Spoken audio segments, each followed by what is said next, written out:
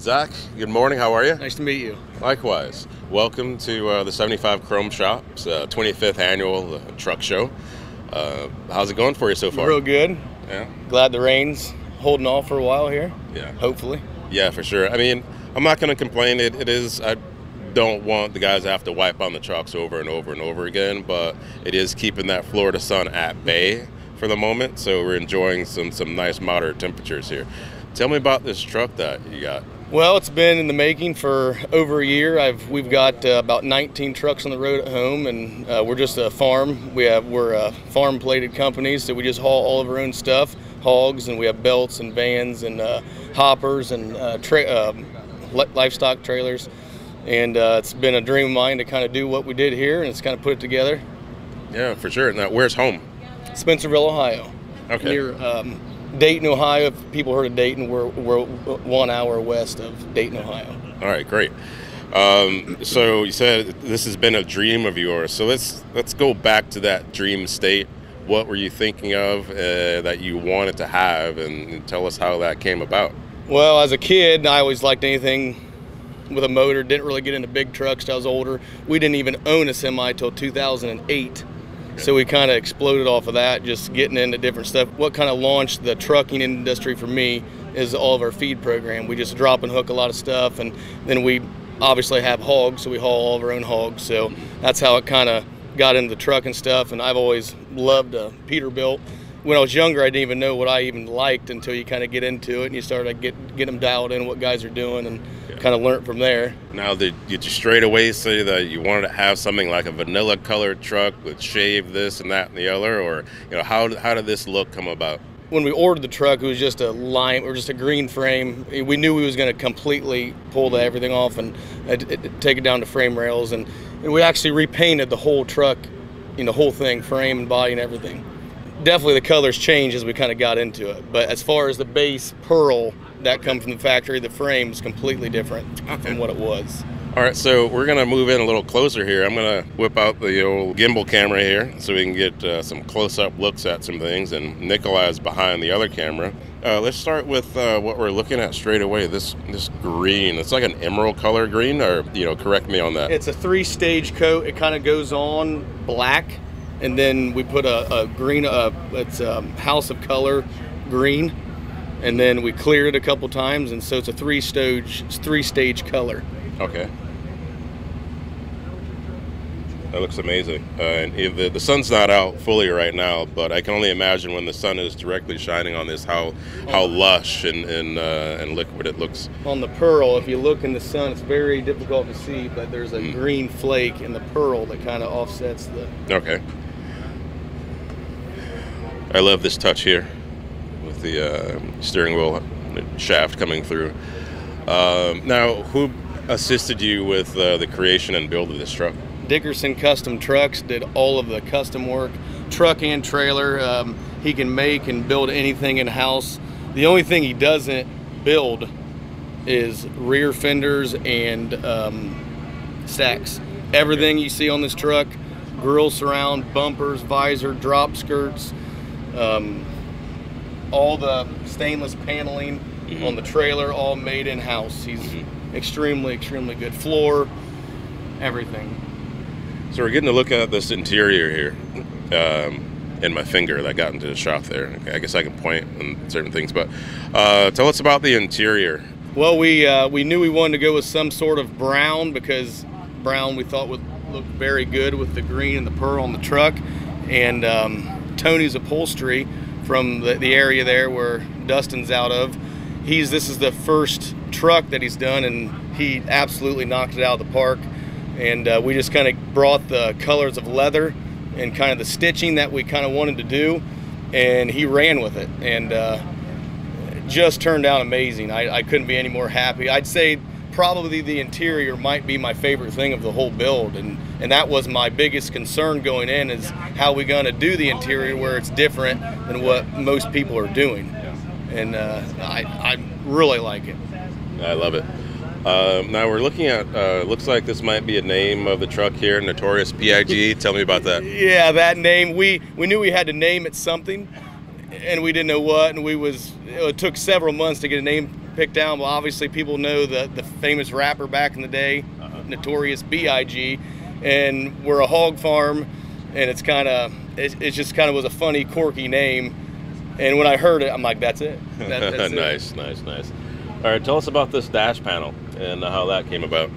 We knew we wanted to go with I knew I wanted to go with a 359 dash, and we wanted to incorporate that digital dash with how the dash flows in there, and it really tied in very well. I mean, so it's complements it very well, I think. Yeah. What size bunk is this? This would be a 36-inch coffin bunk. Okay.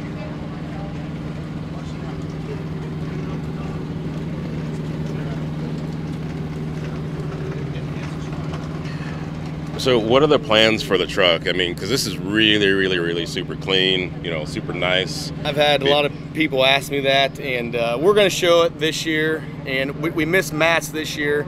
That was kind of the goal, to kick it off, but we missed that. So we're going to show it this year and then bring it to some next year. Then the plan is to kind of start working it. Okay. After that. Kind of start working it? Maybe sort of. Maybe. It might see a load or two. Whose stacks do you have on it? Dynaflex, I believe. Okay. No, I'm sorry, it's Lincoln. It's Lincoln. Okay. Ultra smooth deck plate.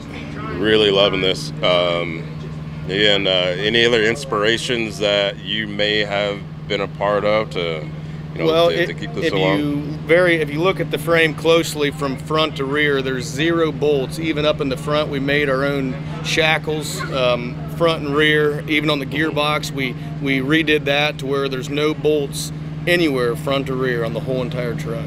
Nice. Hold this for a second. I'm going to go in closer and ask you some questions here. Okay. I'm going to look at this T-bar back here. Tell me about that. So we kind of want to do the same design front to back. If you pay attention to all the lights, it's all 3 tight, 2 wide on the whole thing, cab lights on the bumper, all the T-bars inside, and every one of those recessed pearl have green lights up in them that you can't see now, but at night during the night show you'll see those shining down on every single one of them, even on the interior. Nice. And we kind of carried that through on the trailer also. Right. And I love this touch. So explain this. Was there a thought behind this? Well, that's where that rope light, you can't see it, but there's a dual rev rope light on every single one of them. It's, you can kind of see it up in there, and if you look at every T-bar, every one of them has that same thing, and every light is dual rev, truck and trailer, and the lights will dance on the trailer. And that is like super recessed. Yeah, yep. It'll be hard to see that. I mean, with the magic of this little camera being able to tilt up there, we can see that, but that's awesome. And we also on the front, if you can see through, we have one on the front too. Everything's the same way up in there, kind of covers that all up in there. Oh,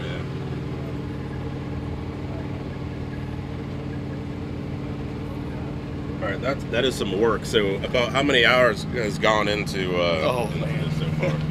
I don't even know I mean, months and months of, what I can tell you is the last month we had 3 shifts of guys trying to make it to Louisville.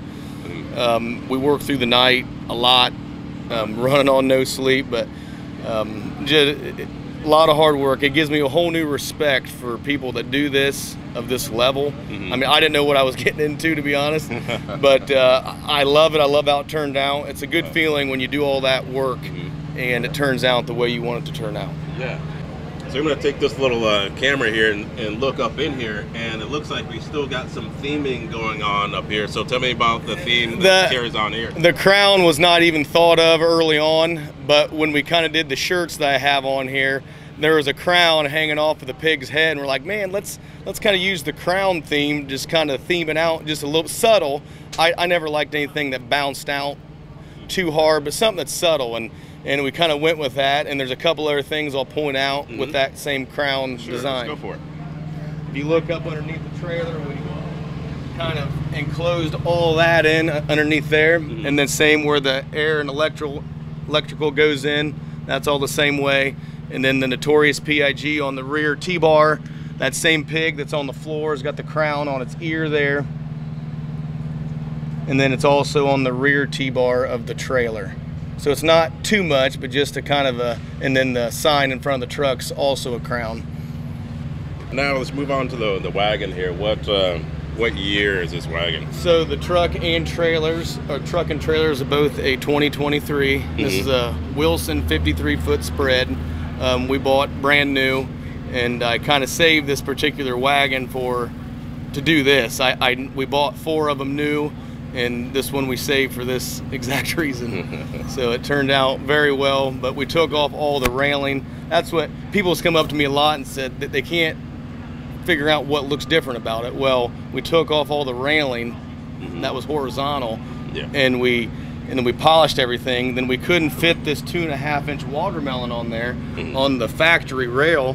So instead of having to polish all the hucks and rivets, we just capped it with stainless, which allowed us to not polish around rivets, keep that light, and then we was able to do those dual rev rope lights on every single panel that shines green or orange at night. And a place to run your wires too. That's right. Yeah. There's over 3 miles of wire in the trailer. Jeez. Every single light, we got a main board up in the top nose, and every single light, every single one's got to have a wire going to that main board up there.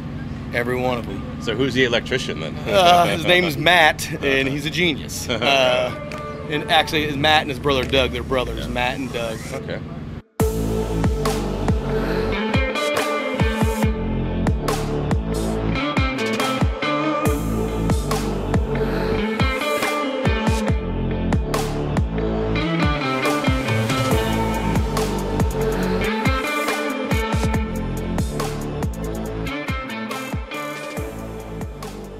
So Zach, we're getting to look at the rear side or the end of the trailer here. The wheels look real nice. So you guys, I guess I want to call it big hole the wheels. What's the real term for that? I call it big hole myself. Yeah. Okay. Good. So I'm not very far off. Yeah. All right. So we got the T-bar action going on back there on these back axles. Again, man, that really does carry through nice. That was very difficult to be able to mount all those correctly. The rear was the toughest. We had to bring that out with that stainless, so that rear T-bar would flow very smooth. And flush. Very flush. That was very difficult. Yeah, that's perfect. We've also got a wide body kit, so these rails would come in. If not, these would kind of be hanging out there a little bit. Yeah. And we wanted to have that real smooth where we could keep that same flow with those fenders. Yeah. I tell you what, there should be like a builder's award, you know, because a lot of the trucks they'll compete and they'll win awards and things, but there needs to be something for the builders, that go 10, 15, 20 extra million miles to get these trucks so perfect the way that they are. One thing with Dustin and his crew is everything's made in house. I mean, you can't just buy this stuff.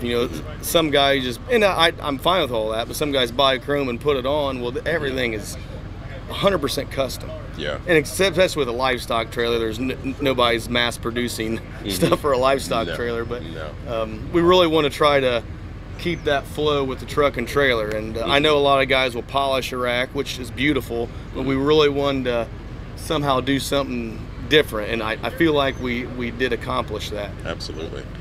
How long did it take to do all the polishing on this trailer?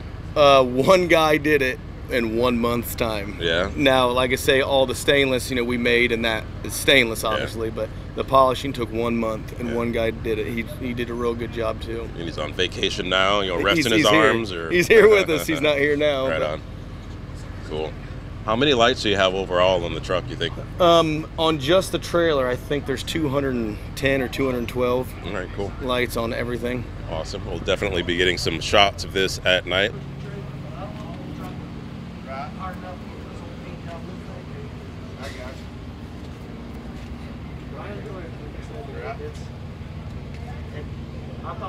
So we're getting a great look at the passenger side. There's the logo of the Dickerson custom trucks right there. I love the incorporation of the old school look with 2 sticks, and there's modern technology only a few inches away, but you get the best of both worlds, huh? Yep, it's a nice touch. I've always liked that when guys do that, and I like when they're clean. You don't have any of the, where they shift up on the sticks, just straight smooth. That makes it clean. Not that I'm against stripes on trucks, but I just really wanted to be smooth, just smooth everywhere. So with what you're just mentioning about smooth and clean looking, that reminds me of Phil Miller's truck, that second truck that he had built. I interviewed him out in Utah, and it's just, no lines, but just a cool, great looking paint job. Yeah, we really wanted to go after that. We wanted to keep the frame, like I said earlier, real smooth, and just really people to focus on how clean stuff is and not get lost anywhere. It just kind of all goes together real smooth. So let's talk about these goodies here, these PDI goodies. What do you got going on right there? We got a compound set up there that we ordered a long time ago, come in and real smooth. It just pulls real smooth. I like them. This is the first set I've ever ran, and this is the first time I've driven the truck from home to Florida, so I haven't experienced anything loaded with them or anything. Yeah. But real smooth. I mean, it actually makes the truck quieter, which, I actually like that now. Yeah. Okay. Very nice. So what do you think you're making horsepower wise with it? We figured 7 1/4. Okay. We're saying. Have never had on a dyno, but. Is there any other folks that you'd want to give a shout out to as a thank you or anything Well, like that? Dustin and his whole crew. Without them and countless hours and all the people that work for us, they come over to Dustin's with me the last month of push, you might say. Lots of hours, stayed late. Dalton Smith is our head mechanic. He lived there for more than a week and hardly didn't sleep. And it wouldn't have been done for Florida if it wasn't for some of those guys getting through to try to make it to Louisville, but we was able to get it here. So, that's great. So definitely thanks to all that and family, and just kind of be able to support you. Cool. Well, I will be excited to see what else you do with the truck and where it goes, and the people's reaction to the truck as well. And enjoy the rest of the show. And thanks for your time. Definitely, I appreciate it. Thank you very much. We'll see you. Yeah, thank you. All right. I look forward to seeing it. Absolutely. Thank you. Thanks, guys.